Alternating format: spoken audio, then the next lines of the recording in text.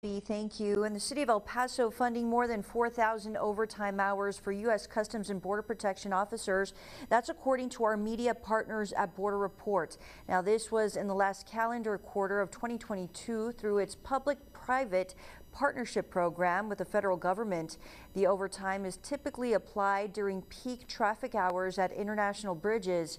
In addition, the program paid for more than 2,400 El Paso police officers overtime during the same period, helping prevent traffic tie-ups on roads going to Mexico or feeding bridge traffic to El Paso highways and freeways.